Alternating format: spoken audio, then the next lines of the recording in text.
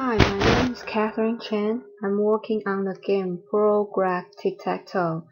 Game Grid Tic Tac Toe is played by two players placing X or O at the intersection of a pro-coordinated board. The player who first places four marks in a row along a radial line, a circle, or a spiral wins the game. I'm trying to determine whether or not the first player to move has a winning strategy. I chose Tic-Tac-Toe because its pro-coordinated board reminds me of what I learned in my calculus class. I believe that if I found the secret behind the game, I will become an intelligent player for this advanced edition of the Tic-Tac-Toe.